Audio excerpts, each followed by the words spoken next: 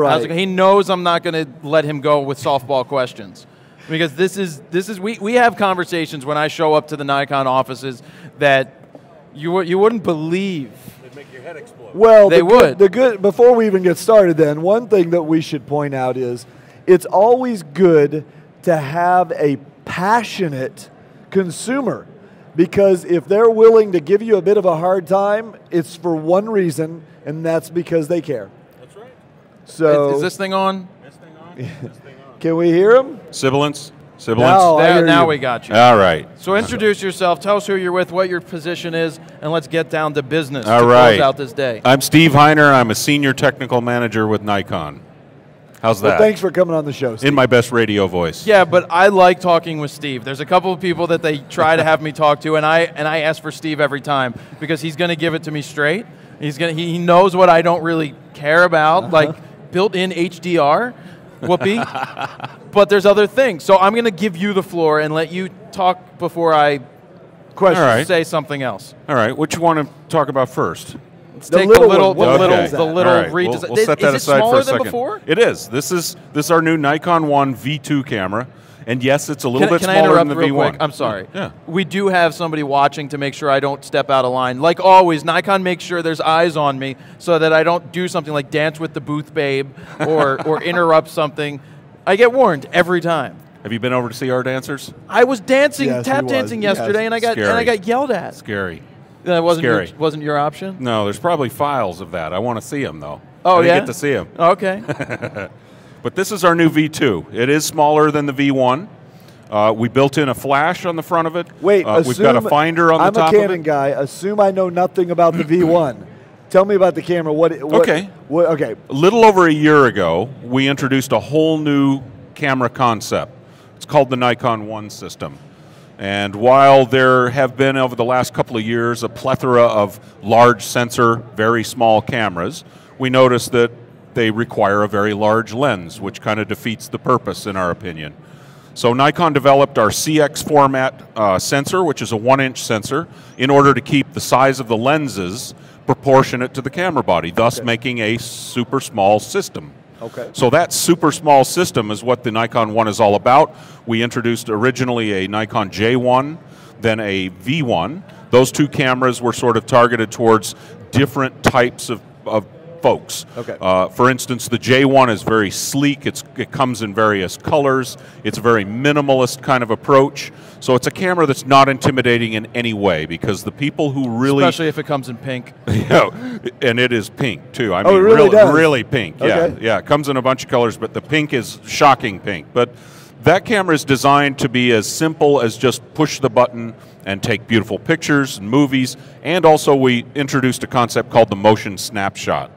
And the motion snapshot's kind of cool if you've never seen one. For people who are interested in sharing online, it shoots a short little piece of slow motion footage and mixes that with a full resolution still image to background music built into the camera, so when you play it back, it creates a motion to still montage with music. Interesting. I know, he's cringing while I'm saying this. I know he's not a big fan of that, but hey, you know, nonetheless, for a teenage girl, you know, who just saw something cool somewhere and put it on. It's a very interesting people, feature. Yeah. It works really well to do the slow motion, and I mean, they just need Chariots of Fire in there next time to get the rights for that, and then you can be good to go. Okay, I feel like I have a handle on it. So I got to say, that feels better than the original. Yeah. That you put a grip on it. I've got large hands, and it does tend to give me more to hang on to. The V1 camera that we introduced a little over a year ago, awesome camera, had also an EVF. That was the difference between the J1 and the V1. The V1 offered a little bit more control, a little more versatility for somebody who was a little more into the process of taking pictures, not just about the finished picture. So this go around, we introduced the V2 with not only the same 1.4 million dot EVF in it, but we built in a flash, we've made the body smaller, we put a grip on it and made it a little more easy to hang on to. Plus, we've also increased some of the specifications. Now, it can actually shoot 15 frames per second. With that? With full autofocus at full resolution. Does that mean RAW?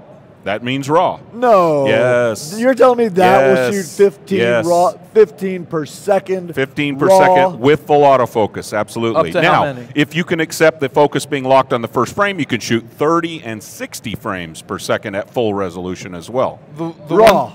Yeah, Sure. The one thing I'll give to this camera is that the full-time autofocus for video is tremendous. Yeah. It's fast.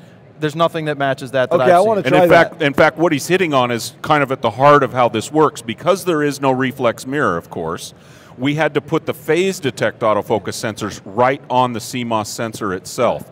So it has the duality of both, or the hybrid nature of a contrast detect and a phase detect on the same sensor, and of course that makes it super, super fast. Okay, I have a question. He's got a question.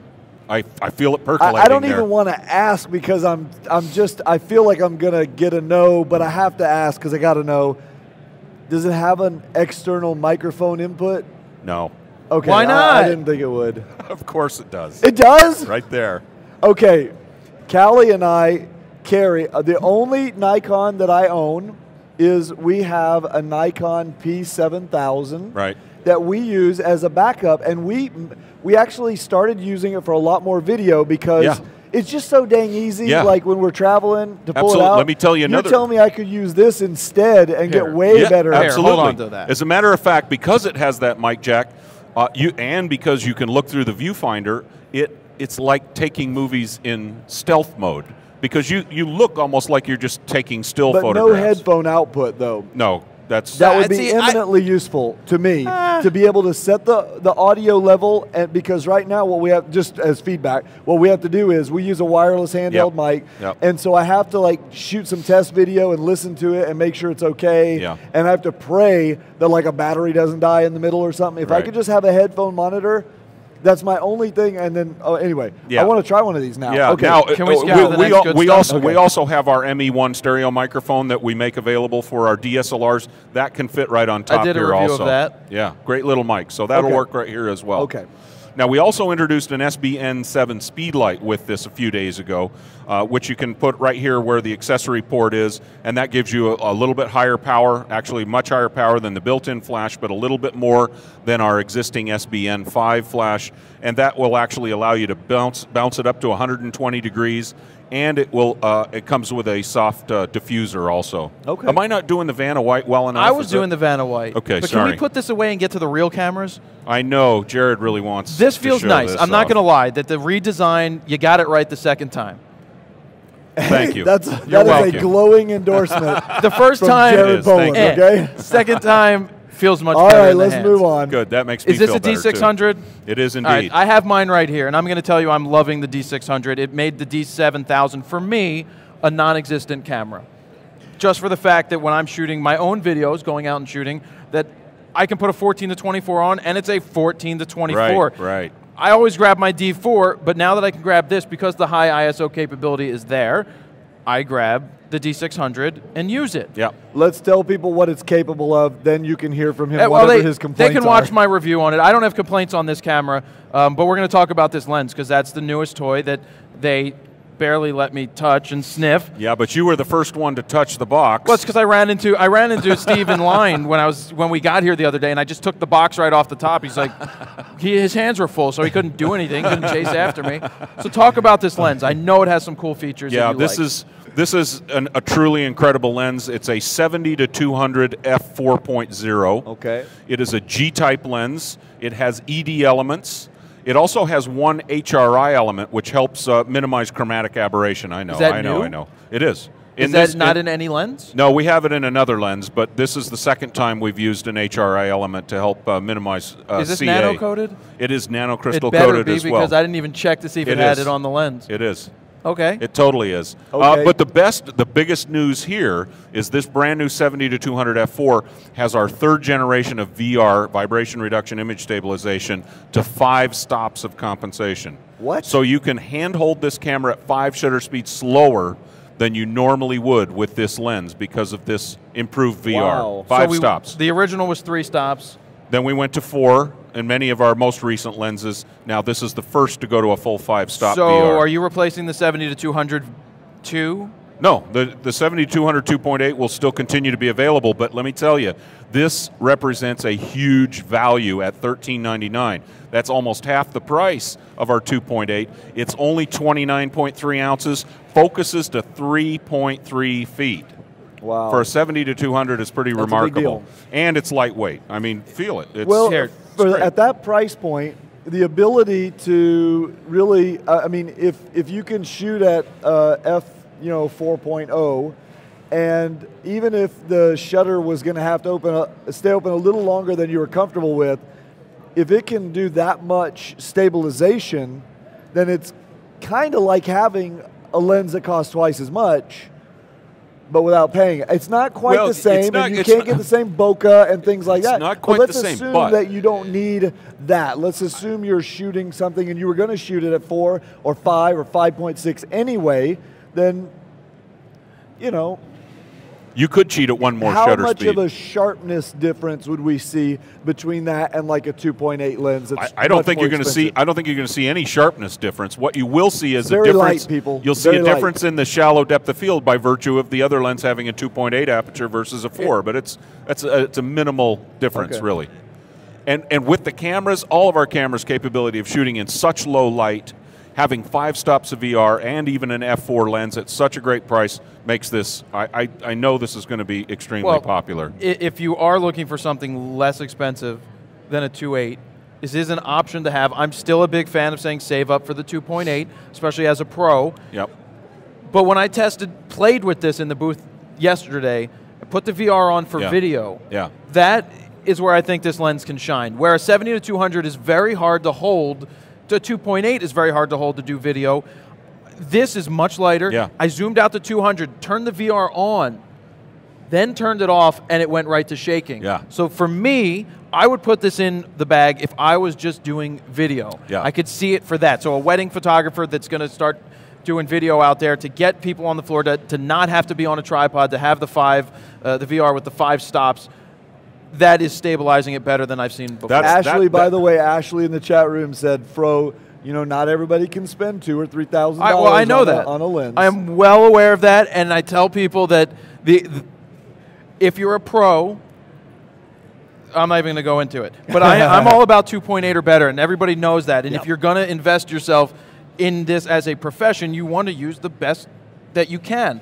This is a great option to have. It really is. At f4, it's perfectly fine. It's still $1,400, which is still expensive. It's a lot of money to drop on a lens. It's still expensive, but when you get onto a D600, I'm just going to go off on a rant here. Go. This is the first time that I've said on a body where, just flat out, if you're not going to use better glass, then you shouldn't be graduating into a D600.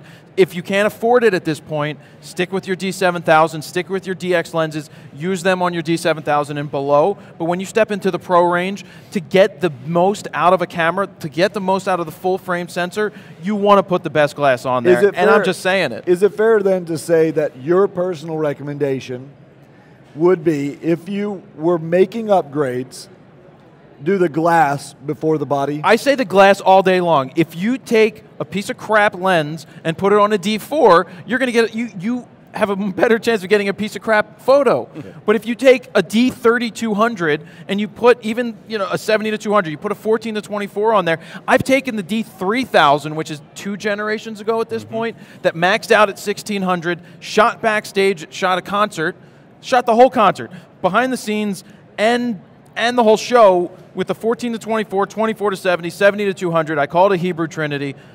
The 3 lenses that I try not to leave home without ever.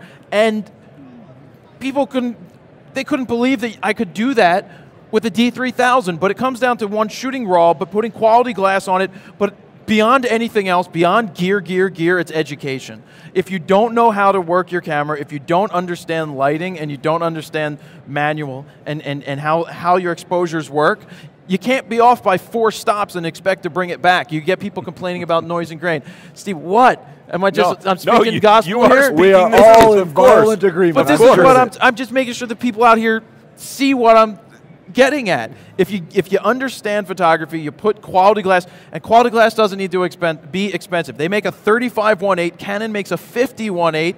That you're spending under what's it, $200, $210, something like that. The Canon for a 35 50-1.8 is $109. Right, the $109 50mm 1.8 plastic, fantastic. Yep. They don't have to be expensive. You put it on the camera, you shoot. Back to you, Steve. Again, get really proficient with the gear you've got. You talked about passion. That's it right there. there. He has it in by the barrel. That's it right there. By the barrel. And that's after like everybody loves him. And you know what? Hours. And you made a really good point about VR as it applies to video too. I don't find people wanting to discuss that as much as I think they should, because people who are shooting video, that VR will make all the difference in the world. Do you use the VR on the monopod for video? You can, but I don't. I don't typically. All right. I mean, I enjoy it. In 1 minute. Depends on how much you're moving around on the mono. Yeah. What else is new? What else? Oh, I'm gonna. While we're ranting, I'm picking up the D4 for one reason, because I'm gonna open the back and I'm gonna show you that there's an XQD slot in there. Yeah. Are you guys standing behind it? Absolutely. What's coming up next that you can tell me about that you can't tell me about because you're not going to? Of that's course going to use an XQD card. I can't tell you anything. I know you know the old. It's I know too the old predictable to say I'd have to kill you. And I'm not ripping on the XQD by any stretch of the imagination. I know you don't like carrying different cards. You don't like carrying different card readers. Give me two of it, or you know. What's it? Give me liberty or give me death? Is that what he said? But see, you'll like it for its advantages, but you wouldn't have had we introduced two at the same time. My battery's literally says 0 minutes. Oh, there it goes. There goes your battery. What were you going to say? Well, we have some viewers who have been watching, I mean, all day. Yeah. And in fact, there was one, and I'm hoping to get. Hang on. Well, now we know how long that hyperjuice lasts. Yeah, the hyperjuice died a little while ago, and I then grabbed my. Then we went on to the normal battery. But we have one viewer who has been watching on their cell phone in the car while even driving around. Who was it? I'm about to tell you, but I got to plug this in. Can we get a plug, please? We're going to get it plugged in here. Well, while we're doing that, we'll keep talking about what's in the works. Talk. How about let's talk hypothetically what's in the works. Hypothetically, what would be the lens for you if you could have a new lens? Wow, I get the opportunity to suggest lenses all the time.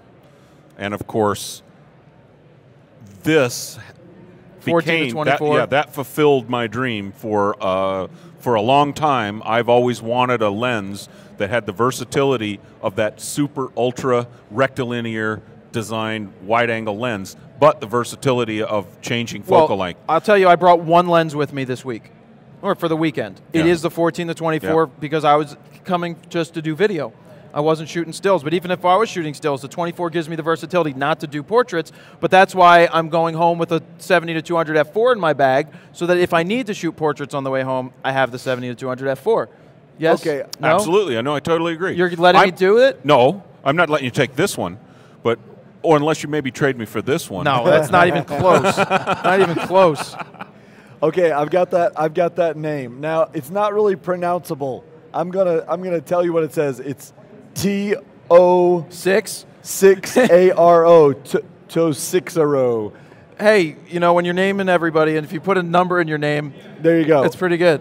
Been watching all day, even on his phone, while he's driving back and forth in the car from work. And Dave Herwig, are you telling me that they won something for being there all day? That's what Callie's saying, right? What did they win? I don't know what you won, but you won something. I want to get into more Nikon discussion. One more shout out. Ben Rothig has been watching all day long. Oh, won the Smug Mug. Oh, okay. So To6ARO, however you want to say that.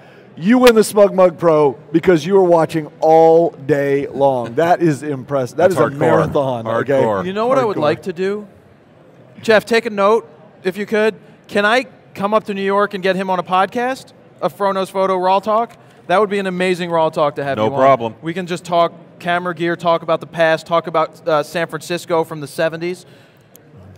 What? You're not allowed to talk about that? No. I remember being there. Do you? I wasn't there, but I know you were there with Jim Marshall and all those guys hanging out. Yeah. No, so it was what else? great. What else? Do we have to get going shortly? Well, you know, it's officially time to wrap up the show for the day. Okay. But I know you two could go on forever. Yeah. Just put one of those to be continued across the bottom of the frame. I thank you for coming on here. Thank you for having me. This is a nice step up. Does it come in pink? No, does it come in red? It does not. Does it come in purple? Comes in white and black. Black and white. Black and white. Nice. Yes or no? Classic. You know, yeah. I mean, it feels nice. It's metal. It has a nice body. It has a nice alloy. feel. It's well built. I legitimately want to try one of these. I'm not kidding. I seriously want to get one of those. We can arrange that. Callie and I will shoot some traveling episodes of Geek Beat on it. Excellent. And we will everyone will see how it works. Outstanding. Right, that'll be great. We could talk forever. You guys. You know that. I know Thank it. you so much. Thank you very much that for was having a me. blast. Appreciate it. Thank you. You guys.